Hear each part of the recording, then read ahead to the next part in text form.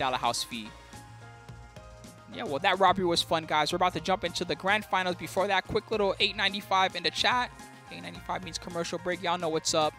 And last but not least, if you guys enjoyed, once again, check out the Matcherino crowdfund. Support the players. Help them out, guys. Every little bit counts. Even if you can't help out with your wallet tonight, you can also check out all the special sponsor quests here in the sidebar. They're all free. Follow some of your favorite friends, including the homies at Chicago Tekken, Ronin Rumble, Puppy Swarm, The Danger Time, lots of other ones too here. You can check out the G Fuel, Monster Energy, and everyone else. And thank you very much, guys, for all the support. Anyway, let's do it. We're about to get this started. This is the grand finals. Next level battle circuit. iDom coming from the winner's side. No Knuckle Dew or other crazy Capcom Cup champs here to threaten him. But instead, it's actually one of his strongest local opponents. And that's Shine the God. So good luck to both players, of course. Oop, I'm sorry. I'm the one holding it up. They're ready to play. They're waiting for me to move out of the way. Well, good luck, guys, to you tonight. We'll see who's going to take it. Thank you, Tesla. Thanks for your subscription, my friend. Tesla McEinstein with the 7 Aeons. Let's do it, guys. Cheer for your homies, man. Who you guys want to see take it? You want to see iDom take back the crown and rule with an iron fist again? Or do you guys want to see Shine do well tonight? You let me know who you prefer. iDom with the cheap stuff. Or Shine also with the cheap stuff. Honestly, both these players are extremely cheap. That's what it comes down to. That's why they're so successful.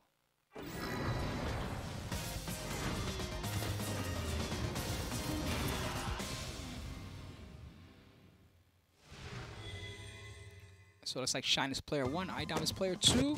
Let's do it. Fight. Shine, the $3 shape up. Infinity.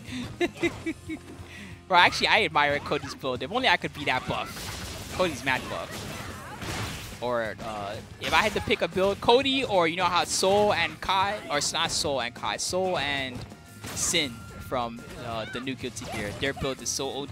They look inhuman. That's how buff they are. Oh no, the cross-up didn't work. And now Shine, oh, dominating this corner. Ripping him a new one. No mercy. Oh no, he didn't get his link. That was so sick. If only it wasn't too far away. Now he's in one corner trying to fight his way out of it, and that is death.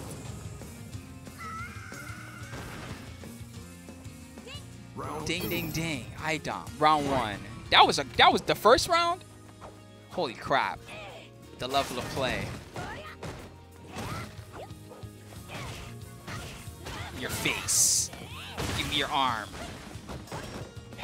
Good mash. All right, Shine gets out of there thanks to that wake up mash. It was a good moment for that.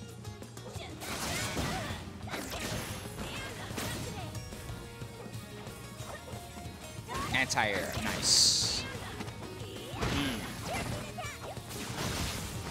All right, the trade favorite iDom. Oh no, so much damage. And the block strings are forcing Shine to the corner. Tried to escape again, it didn't work. Right back to the corner with the cross under. This time, again, he tries to, and again, iDom using the same sequence to force Shine back to the corner. Again, I will do it as many times as I need to. And Shine forced to use a trigger, tried to turn into a read. Wow, iDom. The awareness. He just crouched the whole shiz. He was like, I'm just gonna chill here. Thanks for the haircut. I could use that. iDom takes game 1.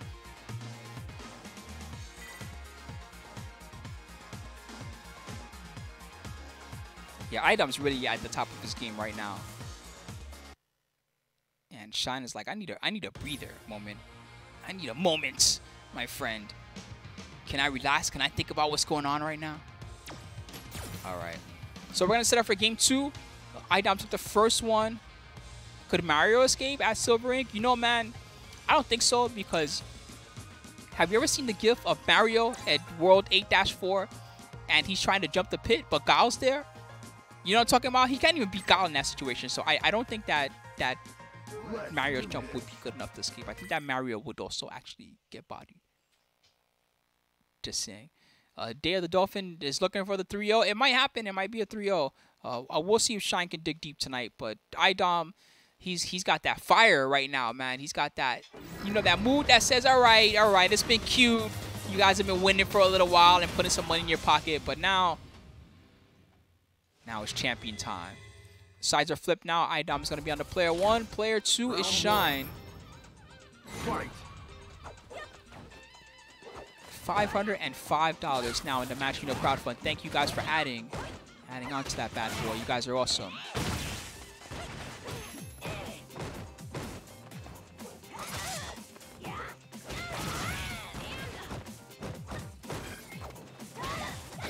Got you. He said the homie was a bronze that's like level 300. He plays story mode all day. That's his shit. That's why his guy knows how to play. He's got the anti-CPU setups. Wide open. That was a good amount of gray health there for Shine that he took. Nice anti-air. He's got the trigger. No, I'm sorry. I was looking at iDom's ball. iDom's the one that has a V trigger. And he's going to use it immediately. Setup. V reversal didn't work. Couldn't get a combo. Oh, no. Damn. Man, I feel like with Shine, I guess that's what it is to play Ibuki, right? You want a reversal so bad because you want them to get away. But I've watched Shine lose so many rounds to just getting his uppercut blocked and dying. I guess that's his game. That happens to everyone. Doesn't matter how good you are, you get your uppercut blocked sometimes.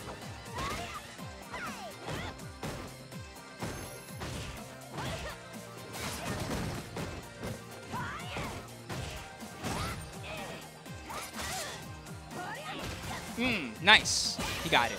All right, clean round for Shine. Let me see golden letters. Still looking excellent right now for iDom despite that. That was just a ninjas kind of round. You know, ninjas, they hide and they steal. And they investigate real deep into your mind until they find the counter tactics.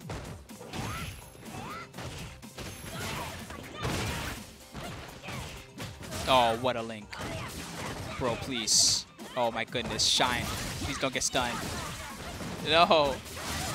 Oh my goodness, V-Trigger 1 into the combo. Nice. All right, we're going all the way back to Season 1 with that one.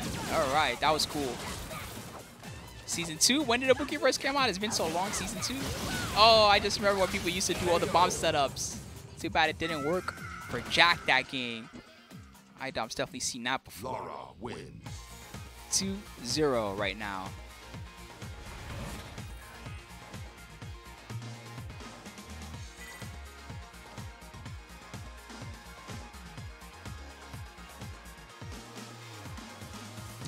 Roic says, I'm invested in the side bets. Hell yeah, bro. That's part of what makes it fun. One thing I love doing is when I'm done working at a big tournament, I definitely love watching the top 8 and just, you know, talking shit with everybody around me, who I think's gonna win, who I favor, who I would like to win, hear what their opinions are. It gets fun when you're both invested in the match, right? And each guy cheers for like their person that they want to take it. Shine's invested in this win. Ouch. How many perfects, by the way, can Shine get without having a win on the board? Is this the reverse perfect highlight? Hey. Hey, again. No, please double perfect. Oh, too late.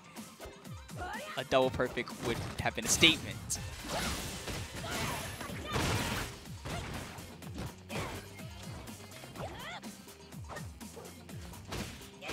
Damn, those links.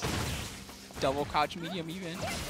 Piercing attack actually gets Shine out of the corner a little bit. He needs to use this V-Trigger sooner. He's never getting out of this corner. Oh no, just I said it.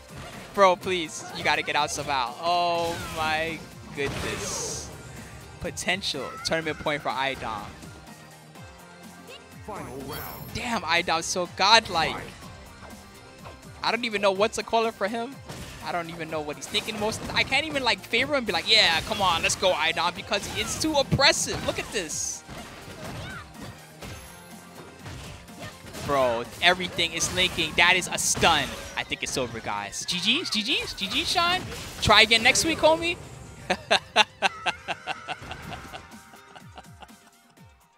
That was extremely dominant from iDom. He was like, give me back my crown right now. Thank you. All right, well, good games. I get that was a mauling, I guess. All right, well, that's it for week 10 of NLBC. Good job, iDom, being extremely dominant and really just kind of really ripping a tear through everybody. Final match arena count, $505.44, as you can see below. Final subs count, the thing says 1519, so let's count it as 1519. That's how we ended the tournament. Thanks everybody that watched it. And thanks a lot to all you guys on YouTube, to all YouTube monsters. Peace out and take care of you.